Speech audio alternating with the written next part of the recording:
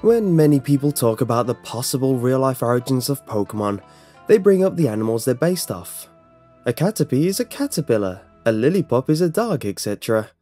However, there are some Pokémon that have their roots based deep within some pretty obscure mythology. I dug around to bring up 5 Pokémon based on legendary creatures that'll hopefully blow your mind.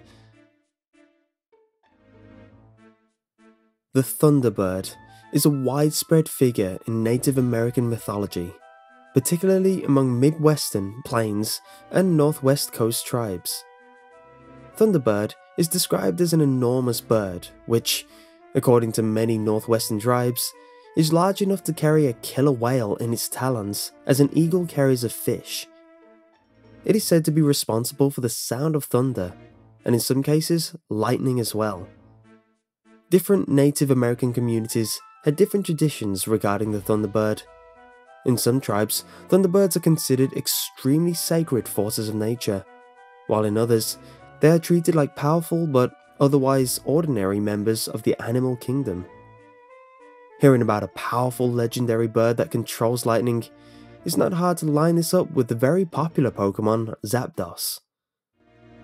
With the Thunderbird in mind, a lot of Zapdos's otherwise mundane Pokédex entries really line up to this legend, such as, this legendary Pokémon causes savage thunderstorms by flapping its glittering wings, and a legendary Pokémon that is said to appear from clouds while dropping enormous lightning bolts. These descriptions really give off the impression that this creature has immense power, and really lines up to how the Thunderbird was perceived.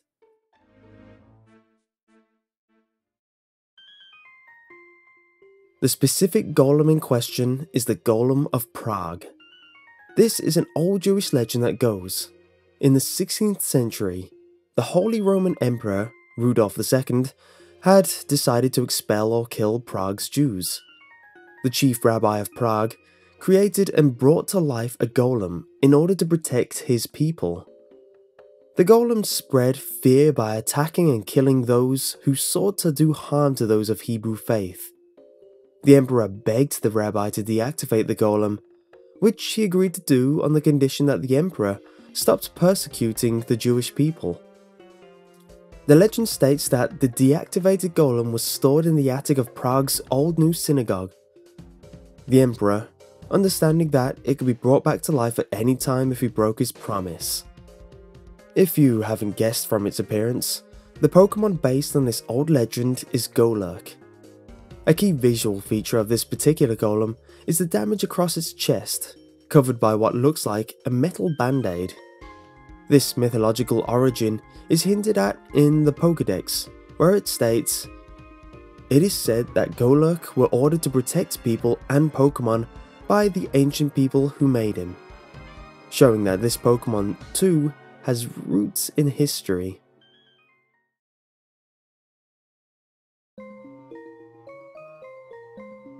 When a paper lantern, or a Japanese chochin, reaches an advanced age, there's a chance it'll become a chochin obake.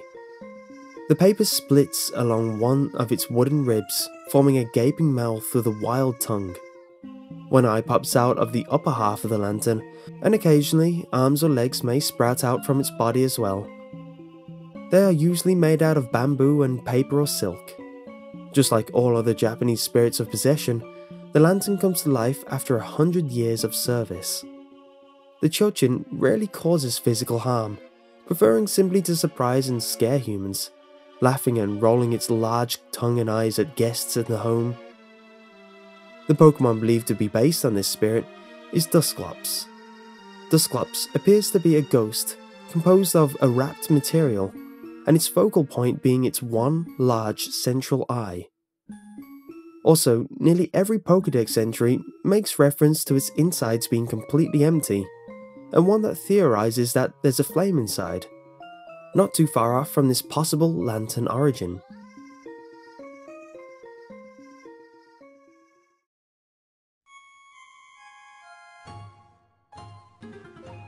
There's an old Buddhist legend that tells the story of 2 demons who once opposed Buddha. One of them is Raijin, the Japanese god of thunder and lightning, and the other demon was Fujin, the Japanese god of wind.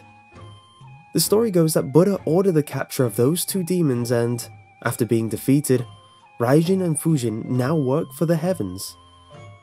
In some Japanese temples, you will see large statues representing this pair of gods. The god of wind is coloured in green and carries on his shoulder a large bag full with wind. When he opens the bag, the winds are set free, creating storms. Japan has historically experienced large typhoons that cause great damage and loss of life. Nevertheless, Fujin also has a good side. Two storms devastated Mongol fleets as they tried to invade Japan in 1274 and again in 1281. This was attributed to Fujin protecting Japan. Raijin is usually depicted holding hammers surrounded by drums.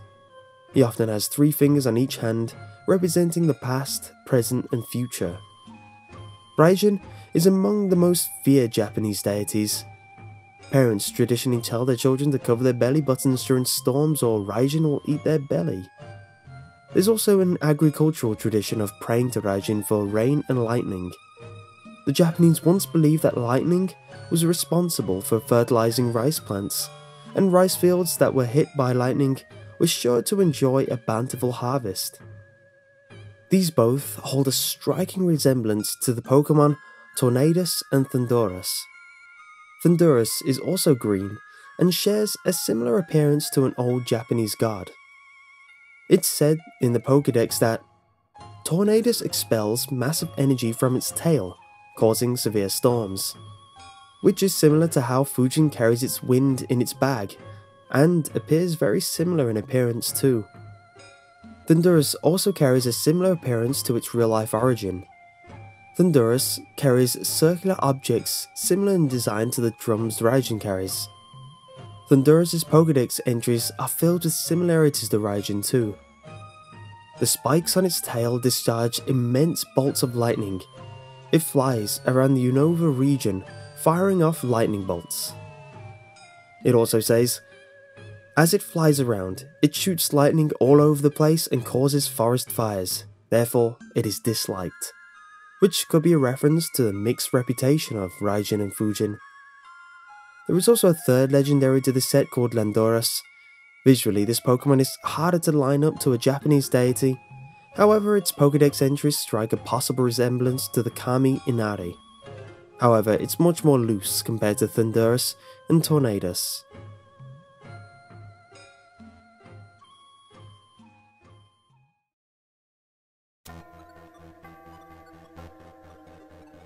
In Japan, and earlier in China, the mythological phoenix, known as the Feng Huang, was adopted as the symbol of the imperial household, particularly the Empress.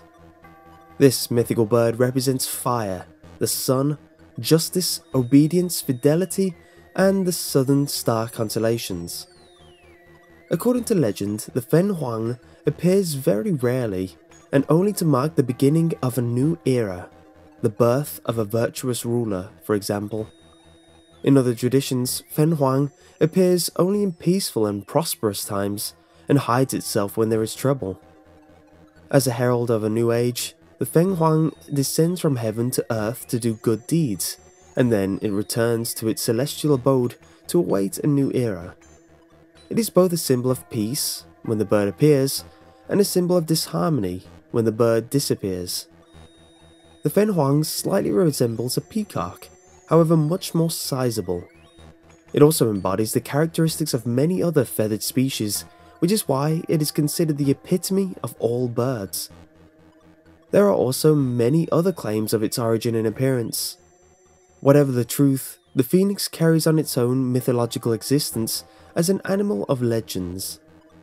The Feng Huang symbolizes justice and graciousness, and it does not tolerate lies or the abuse of power, which is why it never appears to people who engage in such amoral acts.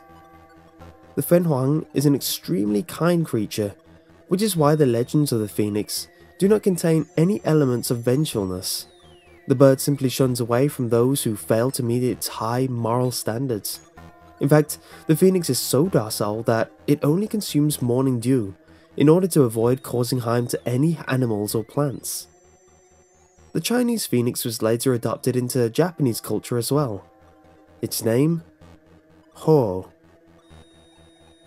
The name of the Pokémon Ho-Oh seems to be a simplified version of the accented origin name, as I've seen it spelt a whole mess of other ways.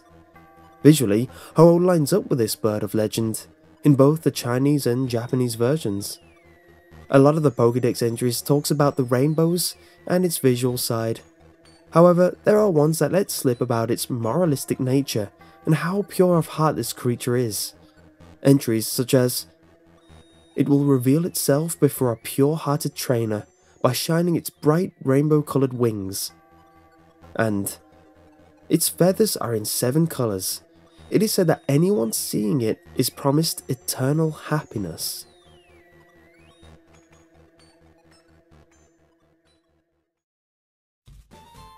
Now, wasn't that fun and interesting?